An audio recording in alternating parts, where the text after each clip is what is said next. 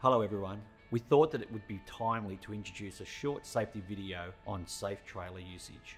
Over recent years, the humble box trailer has become an integral part of Quadracon operations. Whether you're moving tools, material or equipment, the box trailer has allowed significant flexibility and capability across our network. We would be remiss to think that everyone was proficient with a box trailer.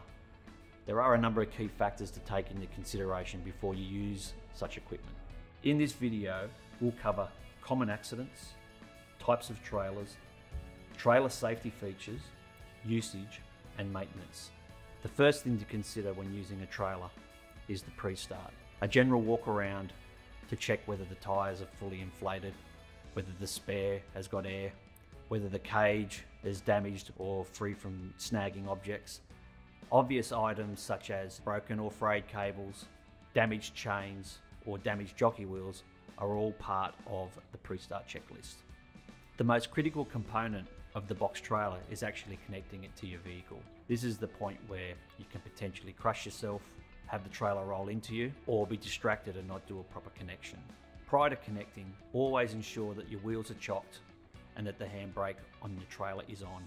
This will avoid damaging your car or damaging yourself. When lifting the gooseneck to the same height as a tow ball, make sure that you use the jockey wheel to get to the correct height. This will avoid a strain. Please make sure that you're not distracted on the phone talking to somebody else. Take the time to make sure that the handbrake is on and that the wheels are chocked, especially on sloping sites.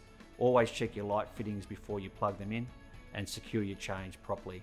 This task should be done without distraction because this is the most critical part of trailer usage. Remember to get a buddy to check your lights. There's nothing worse than copping a fine for not having an indicator that's working. Remember that there is also a trailer inspection checklist located in Procore under the inspections tool. This will also help you check through the process.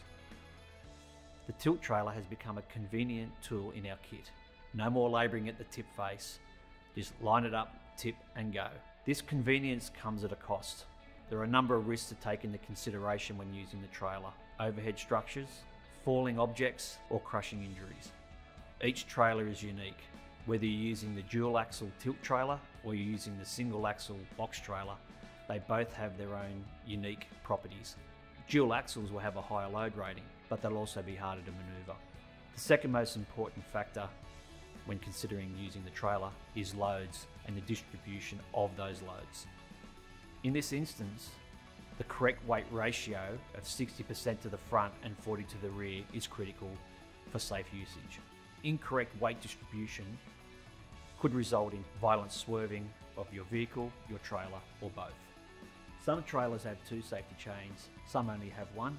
Remember when using the dual safety chain system to cross them over to create a safety net in the event that the tow ball comes off the hitch. Remember to disengage the reversing latch. It's great for reversing, but it'll disengage your brakes, which isn't what you want when driving. Once the tow ball is aligned with the trailer hitch, lower the trailer down using the jockey wheel. Remember to lock down the trailer hitch with the orange bungee cord, secure the chains, and connect the light socket. Once the trailer is safely connected to the vehicle, you can then release the handbrake, disengage the reversing latch, and remove the wheel chocks. Whether you're unloading waste at the tip or material on a job site, there are a couple of key factors that you need to consider before you use the trailer. Remember to disengage the safety latches, totally remove the tailgate, and lock open the wire gate.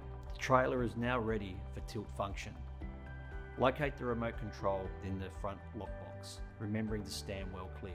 Hit the up button and lift the tray far enough up to release your load. You may need to get into your car and move forward slightly to release the last part of your load. Once you have done so, hit the down button. This is the most dangerous part of the operation and may result in a crushing injury. Now that the trailer is safely in the down position, re-engage your safety catches, reconnect the tailgate, and then re-lock the wire gate on top. When you're removing the trailer from your vehicle, you're obviously going to be following the opposite process.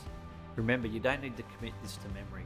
Utilize Procore's tandem trailer checklist in the inspections tool and walk your way through the exercise. Once these steps are complete, you can safely drive your vehicle away from the trailer.